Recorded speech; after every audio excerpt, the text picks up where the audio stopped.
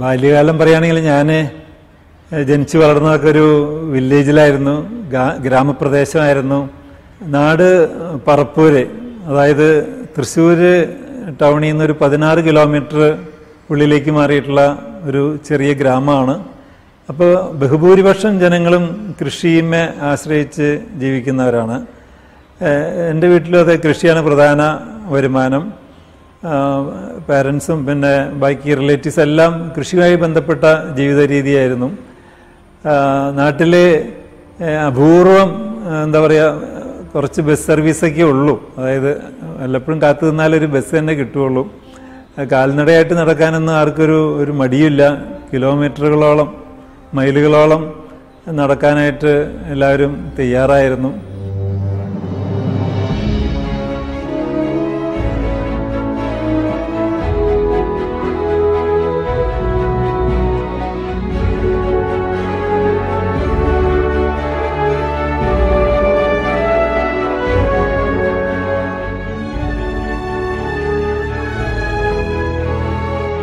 അപ്പോൾ അതിൻ്റെ ഓർമ്മകൾ പറയുകയാണെങ്കിൽ, ഞാനൊക്കെ സ്കൂളിൽ പഠിച്ചിരുന്ന കാലത്ത് ഞങ്ങൾ പോകുന്ന റോഡ് ടാർ ചെയ്തിട്ടൊന്നുമില്ല. ഈവൻ തനി ചെമ്മൺ പാതയാണ്. കുട്ടികളൊക്കെ സ്കൂളിൽ പോകുമ്പോൾ ചെരുപ്പിടാറില്ല. വീട്ടിൽ ഒരു ജോഡി ചെരുപ്പുണ്ടാവും, പക്ഷേ അത് സ്കൂളിലേക്ക് ഇടാൻ പാടില്ല. കാരണം ബഹുഭൂരിപക്ഷം കുട്ടികളും ചെരുപ്പില്ലാതെ വരുമ്പോൾ നമ്മൾ മാത്രം ഷൈൻ ചെയ്യാനായിട്ട് ചെരുപ്പിട്ട് പോകാനായിട്ട് പാരൻസ് സമ്മതിക്കില്ല. അങ്ങനത്തെ ഒരു കാലഘട്ടമായിരുന്നു. അപ്പോൾ ഞാൻ പറയും, അന്നത്തെ ഒരു കാലം വളരെ വ്യത്യസ്തമായിരുന്നു. തനി നാട്ടിൻപുറം ചളിയിലും ഒക്കെ ചവിട്ടി എന്താ പറയുക, ചവിട്ടി മെതിച്ച് നടന്നിരുന്നൊരു കാലമായിരുന്നു. അതുപോലെ തന്നെ ഞങ്ങളുടെ നാട്ടിൽ ഇലക്ട്രിസിറ്റി വരുന്നത് തന്നെ ഞാൻ 3ാം ക്ലാസ്സിൽ പഠിക്കുമ്പോഴാണ്. അപ്പോൾ അത് വലിയൊരു കൗതുകമായിരുന്നു എനിക്ക്. മറ്റു കുട്ടികളൊക്കെ പന്ത് കളിച്ചൊക്കെ നടക്കുന്ന സമയത്ത് ഇവർ റോട്ടിൽ പോസ്റ്റ് കുഴിച്ചിടുന്നു, ലൈൻ വലിക്കുന്നു, അതിൻ്റെ പുറകെ ഒക്കെ നോക്കിയിരിക്കാറുണ്ട്. അതുപോലെ വീട്ടിൽ ആദ്യമായിട്ട് ഇലക്ട്രിസിറ്റി വയറിങ്ങിന് വന്നപ്പോൾ ഞാൻ ഫുൾ ടൈം അവരുടെ പുറകിലായിരുന്നു. എനിക്കിപ്പോഴും ഓർമ്മ വരുന്നുണ്ട് ആദ്യമായിട്ട് ഇലക്ട്രിസിറ്റി കണക്ഷൻ വീട്ടിൽ വരുന്നത്. അത് തട്ടിമുട്ടി എന്നൊരു വൈകുന്നേരമായി ഈ ലൈറ്റ് കണക്ഷൻ കിട്ടിയപ്പോൾ. അപ്പോൾ അതുവരയ്ക്കും ഇതുപോലെ ഈ മണ്ണെണ്ണ വിളക്കിൽ ഉള്ളൊരു ജീവിതമായിരുന്നിട്ട് ആദ്യമായിട്ട് ലൈറ്റ് വന്നപ്പോൾ ഒരു സന്തോഷം. അപ്പോൾ ആ ചുറ്റുവട്ടത്ത് ആദ്യമായിട്ട് നമ്മുടെ വീട്ടിലാണ് ആ കണക്ഷൻ കിട്ടിയത്. അപ്പോൾ അത് കാണാനായിട്ട് അയൽവക്കത്തുള്ളവർ വരുന്നു.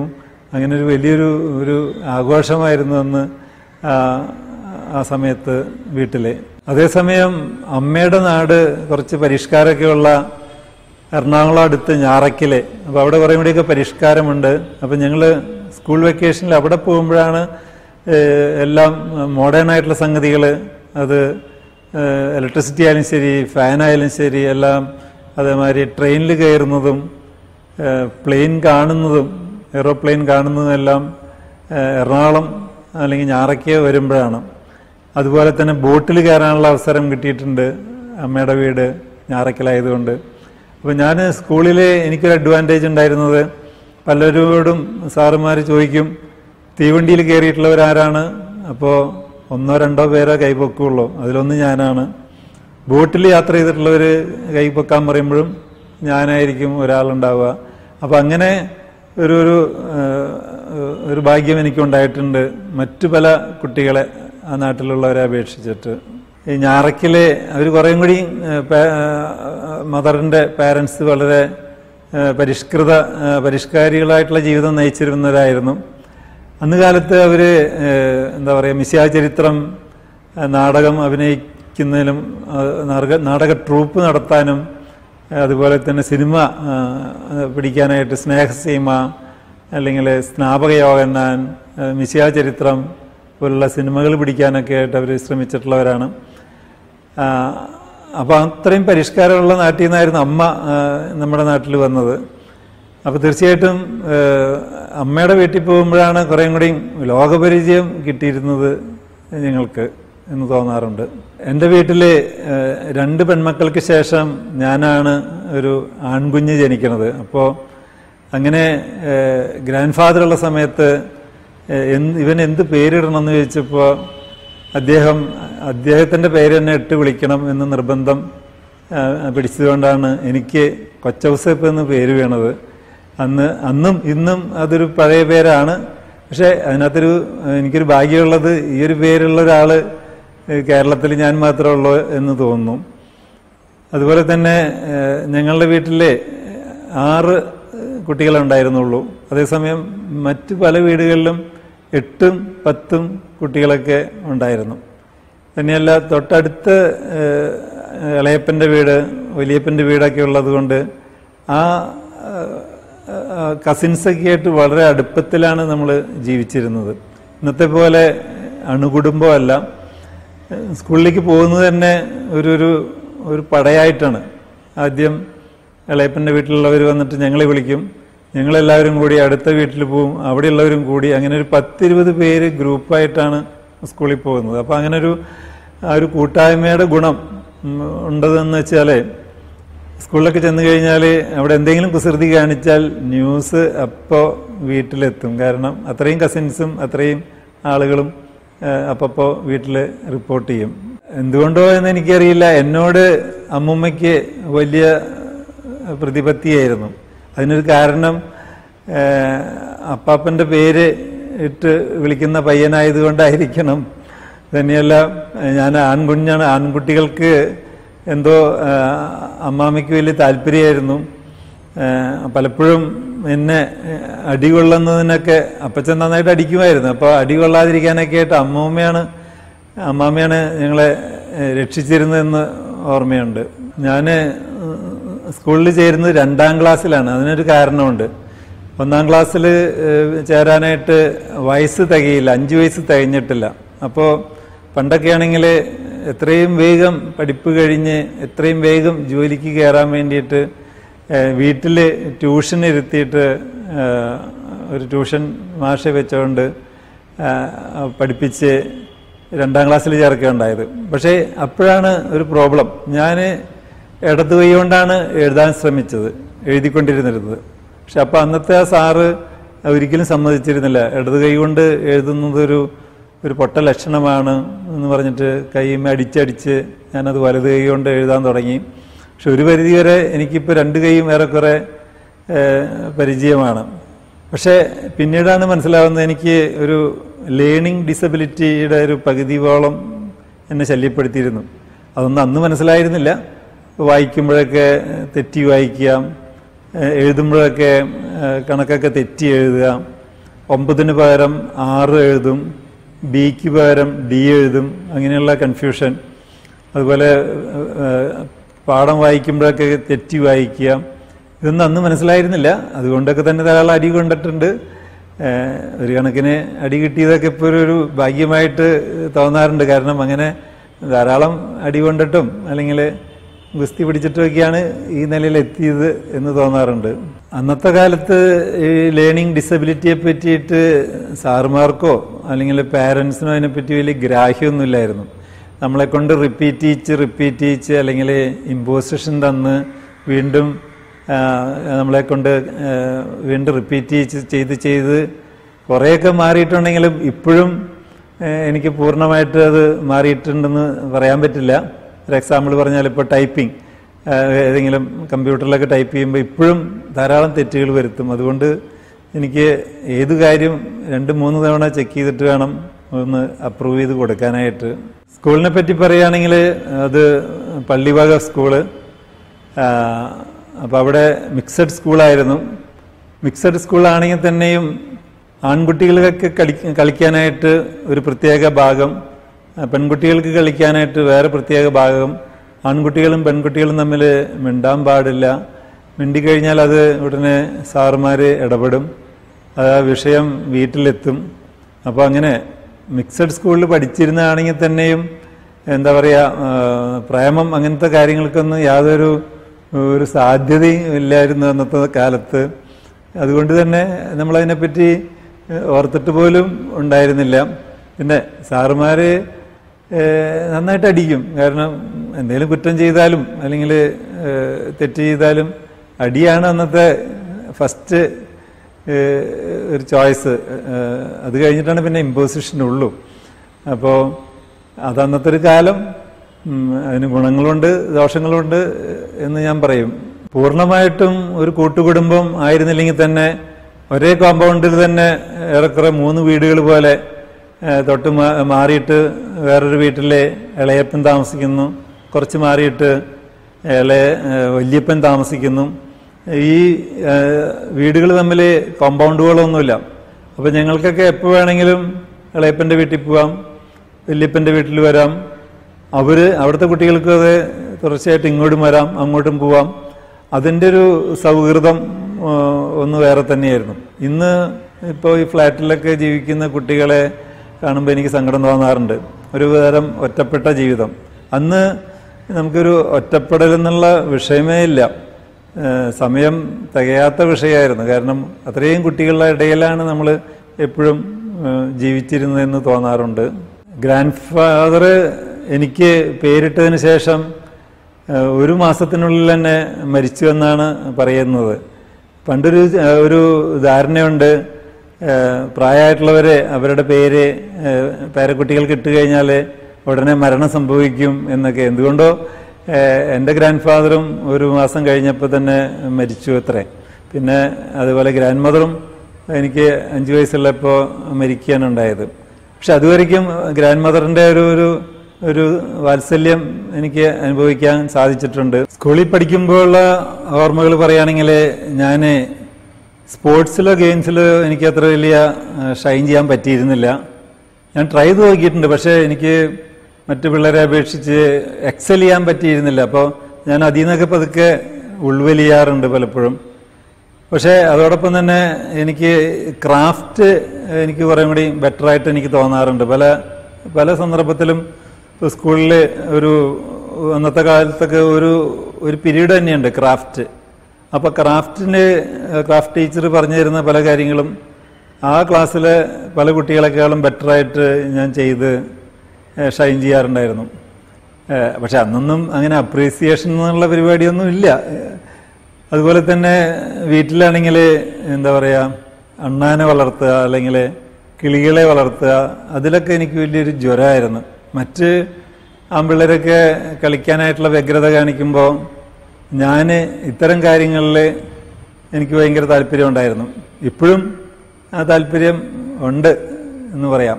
അതുപോലെ തന്നെ ഒരു ഹൈസ്കൂളിലൊക്കെ എത്തിയപ്പോൾ തന്നെ എനിക്ക് ഒരു ടെക്നിക്കൽ ആപ്റ്റിറ്റ്യൂഡ് ഉണ്ട് എന്ന് എനിക്ക് തോന്നി. കാരണം വീട്ടിൽ ചില്ലറ സാധനങ്ങളൊക്കെ കേടായാൽ, ഫാനായാലും ശരി ഇലക്ട്രിക് ആയാലും ശരി കേടായാൽ അത് തീർച്ചയായിട്ടും ഞാനായിരിക്കും അത് റിപ്പയർ ചെയ്യാം.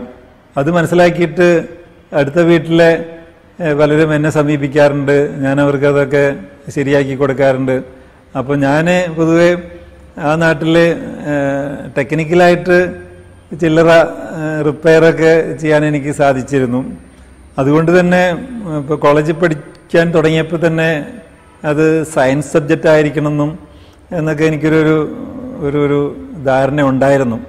പിന്നെ സ്കൂളിൽ പഠിച്ചിരുന്നപ്പോൾ ചില്ലറ അതുപോലെ നാടകത്തിൽ അഭിനയിക്കുക അല്ലെങ്കിൽ എക്സ്ട്രാ കരിക്കുലർ ആക്ടിവിറ്റീസിലൊക്കെ എനിക്ക് താല്പര്യം ഉണ്ടായിരുന്നു. പക്ഷേ പാരൻസ് അതെല്ലാം, പ്രത്യേകിച്ച് ഫാദർ എന്നെ അത് ഡിസ്കറേജ് ചെയ്യാറുണ്ട്. അതിനൊരു കാരണം, അമ്മ വീട്ടുകാർ ഇതുപോലെ നാടകം കളിച്ചും സിനിമ പിടിച്ചുമൊക്കെ ഒരുപാട് പൈസ പോയി അവർ സാമ്പത്തികമായിട്ട് പുറകോട്ട് പോയത് അപ്പച്ചൻ്റെ കല്യാണത്തിന് ശേഷം അപ്പച്ചൻ തന്നെ നേരിട്ട് കണ്ടതാണ്. അപ്പോൾ ഈ കലയുടെ പുറകെ പോയി കഴിഞ്ഞാൽ ഗതി കിട്ടില്ല എന്ന് പൂർണ്ണമായിട്ട് വിശ്വസിച്ചിരുന്ന ആളാണ് എൻ്റെ അപ്പച്ചൻ. അപ്പോൾ ഞാൻ ഇതേമാതിരി നാടകത്തിലൊക്കെ കളിച്ച് എന്തെങ്കിലുമൊരു സമ്മാനമൊക്കെ കിട്ടി അത് ഡിസ്ട്രിക്ട് ലെവലിലൊക്കെ പോവുകയൊക്കെ ഉണ്ടായപ്പോൾ അതോടെ നിർത്തിക്കോളണം എന്നൊക്കെ നിർബന്ധമായിട്ട് എന്നെ മാത്രമല്ല എൻ്റെ ചേച്ചിയും അതെ ഡാൻസിലൊക്കെ വലിയ താല്പര്യമുള്ള ആളായിരുന്നു.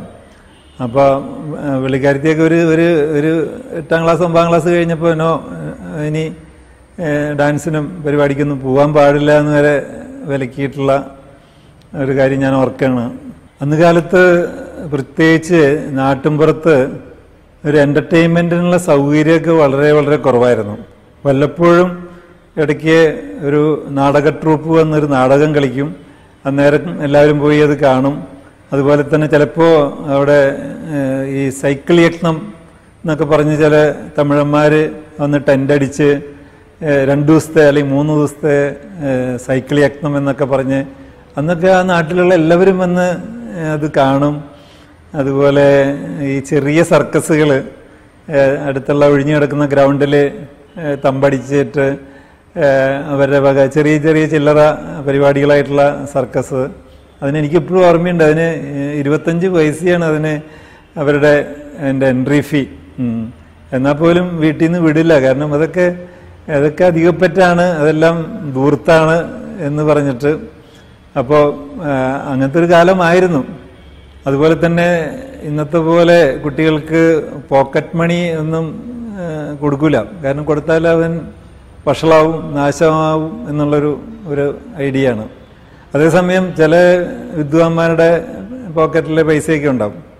അപ്പം ഞങ്ങളും മോശക്കാരൊന്നുമല്ല. അപ്പോൾ നമ്മൾ എന്ത് ചെയ്യുന്നു വെച്ച് കഴിഞ്ഞാൽ വീട്ടിൽ ധാരാളം പറമ്പുണ്ട്, അതിൽ കശുമാവുണ്ട്.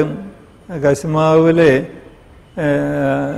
അതിൻ്റെ കശുനണ്ടി ഉണ്ടായിക്കഴിഞ്ഞാൽ ഒരു മെച്ചമുണ്ട്. അതായത് ഈ കശുവണ്ടിക്ക് അന്നും വിലയുണ്ട്.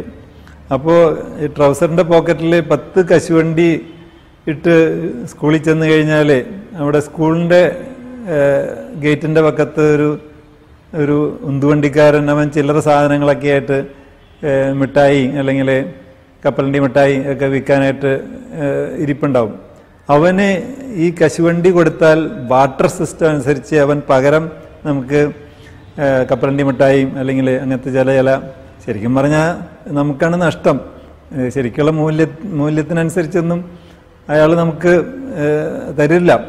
എന്നിരുന്നാൽ തന്നെ അങ്ങനത്തെ ചില തമാശകളൊക്കെ ഓർക്കുകയാണ്. പിന്നെ അത് വീട്ടിലറിയാൻ പാടില്ല. വീട്ടിലറിഞ്ഞു കഴിഞ്ഞാൽ അതോടെ ആ പരിപാടി നിന്നു പോകും. അപ്പോൾ അതിനെന്ത് വെച്ച് കഴിഞ്ഞാൽ കസിൻസൊക്കെ കൂടി ഒരു ഒത്തുകളിയാണ് അതൊക്കെ. ഒരു തവണ ഒരു കസിനായിട്ടൊന്ന് പിണങ്ങിയതിന് ശേഷം അവനത് ഈ കശുവണ്ടി കൊണ്ടുപോകാറുള്ള കാര്യം അവൻ വീട്ടിൽ പറഞ്ഞു. വീട്ടിൽ പറഞ്ഞപ്പോൾ ആ കെയർ ഓഫിലും അടി കിട്ടി. അതിനെല്ലാം അതിനുശേഷം പിന്നെ ഡെയിലി ചെക്കിങ്ങാണ്. നമ്മളെ ഫ്രിസ്ക് ചെയ്തിട്ടാണ് സ്കൂളിലേക്ക് അയക്കുള്ളൂ. അങ്ങനത്തെ ഒരു കാലം. ഇപ്പോൾ ഇന്നത്തെ കുട്ടികൾക്ക് അതൊക്കെ വെച്ച് നോക്കുമ്പോൾ എന്തെല്ലാം സൗകര്യങ്ങളാണ് ഉള്ളത് എന്ന് തോന്നാറുണ്ട്. കസിൻസ് എന്ന് പറയുമ്പോൾ എല്ലാ പ്രായത്തിലുള്ളവരും ഉണ്ടാവും. ഈവൻ ഹൈസ്കൂളിൽ 10ാം ക്ലാസ്സിൽ പഠിക്കുന്ന ആളും ഉണ്ടാവും. നമ്മൾ 5ാം ക്ലാസ്സിൽ പഠിക്കുകയാണെങ്കിൽ ഇങ്ങനെ പല പല ഏജ് ഗ്രൂപ്പുള്ളവരാണ്. അപ്പം അതുകൊണ്ട് തന്നെ ഏറ്റവും പ്രായം കൂടിയ കസിന് ഞങ്ങളുടെ പേരിലൊക്കെ ഒരു ആധിപത്യമുണ്ട്. കാരണം ആ ചേട്ടൻ പറഞ്ഞാൽ അതിനപ്പുറം നമുക്ക് മുന്നോട്ട് പോകാൻ പറ്റില്ല. അല്ലെങ്കിൽ അങ്ങേര് അത് വീട്ടിൽ വന്ന് അപ്പച്ചനോട് പറയും. അതുപോലെ എനിക്കിപ്പോഴും ഓർമ്മ വരികയാണ്, പറപ്പൂരെ റോഡ് ടാർ ചെയ്തില്ല എന്ന് ഞാൻ പറഞ്ഞല്ലോ, ചെയ്തിട്ടില്ല. പക്ഷെ മെറ്റൽ ചെയ്യാൻ വരും. അതായത് ഇടയ്ക്ക് കുഴിയൊക്കെ അടയ്ക്കാനായിട്ട് മെറ്റൽ ചെയ്യാൻ വരുമ്പോൾ അതിന് വെള്ളം സംഭരിക്കാനായിട്ട് പഴയ ടാറും വീപ്പ അവിടെ കൊണ്ടുവയ്ക്കും. അപ്പോൾ ഒരു പ്രത്യേകതയുള്ളത്, ഈ ടാറും വീപ്പയിൽ അതിൻ്റെ വക്കത്തൊക്കെ പഴയ പറ്റിപ്പിടിച്ച കുറേ ഉണങ്ങിയ ടാറുണ്ടാവും. ഞങ്ങൾ കുട്ടികൾ ഈ ടാറെല്ലാം ചുരണ്ടിയെടുത്തിട്ട് ഉരുട്ടി അതുകൊണ്ട് ഇന്ന് പറയില്ലേ, ഇന്ന് മോഡലിംഗ് ക്ലേ എന്നൊക്കെ പറയുന്ന മാതിരി അന്നത്തെ കാലത്ത് ഈ ടാറ് കൊണ്ട് പല ആൾ രൂപം അല്ലെങ്കിൽ എന്താ പറയുക പൂച്ച കോഴി രൂപങ്ങളൊക്കെ ഉണ്ടാക്കാനായിട്ട് ഞാനതിനകത്ത് കുറച്ച് എക്സ്പെർട്ടായിരുന്നു. അപ്പോൾ ഇതൊക്കെ കിട്ടിക്കഴിഞ്ഞാൽ ചെറിയ ചെറിയ സ്റ്റാച്യൂസൊക്കെ ഉണ്ടാക്കാനുള്ള ശ്രമത്തിൻ്റെ ഇടയ്ക്ക് ഈ ടാറ് നമ്മുടെ കയ്യിൽ ഒട്ടിപ്പിടിക്കും. അപ്പോൾ ഒട്ടിപ്പിടിക്കാതിരിക്കണമെങ്കിൽ വേറൊരു വിദ്യയുണ്ട്.